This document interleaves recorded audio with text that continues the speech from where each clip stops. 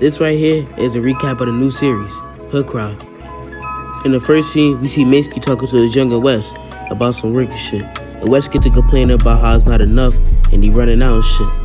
So since Wes was running low, Masky had told Wes to hit up JB. And Wes didn't like the fact that he had to hit up JB. So Masky and Wes had gotten into a little argument.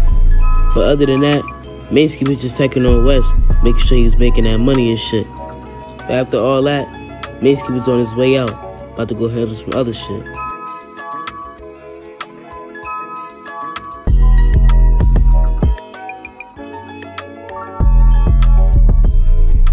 In this scene, we see Masky at a red light, just waiting for it to turn green. Then an unknown mass shooter pulls up and let off damn near 100 bullets in the car. I wonder what was the motive behind the shooting. If y'all feel like y'all know, let me know down below in the comments. Fast forward to the next morning, we meet Masky's family. His little brother Man, Pops, which is an officer, and his older brother, Melly, or as they call him in the streets, Melly Mells. Later that night, we meet two new characters, Shawnee and JB, the local drug dealers in the hood. And while sitting at the park, they was waiting for that nigga Melly to pull up.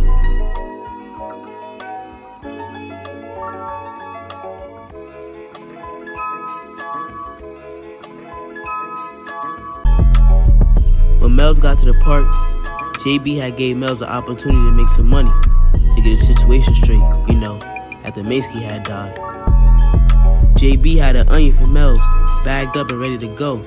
And the profit he was gonna make off of it was damn near $350. And on top of that, JB was looking out for him and told him he could keep all the profit.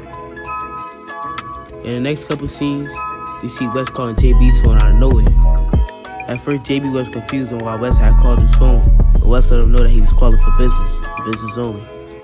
So basically, the conversation went a little something like this. Wes had said that Masky had told him to call JB because he had something for him. And basically, JB responded and said he ain't had nothing for Wes. So a couple more seconds into the conversation, Wes is saying that niggas owed him bread and shit. And the conversation quickly went on the business route and ended up in threats.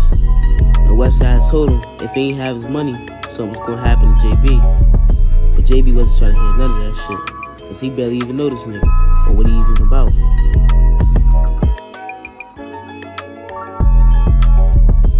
After Mells had got that pack from JB, he went crazy and made exactly 3 bands off of that shit. After making quick 3 bands like that, Melly already had his mind made up on what he wanted to do. In the next scene, we see Shawnee and JB go to a local parking lot to go steal a Honda.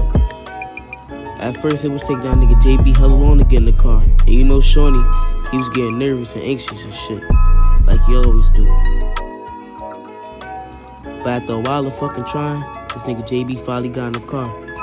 And now, them niggas is both mobile. No more bikes.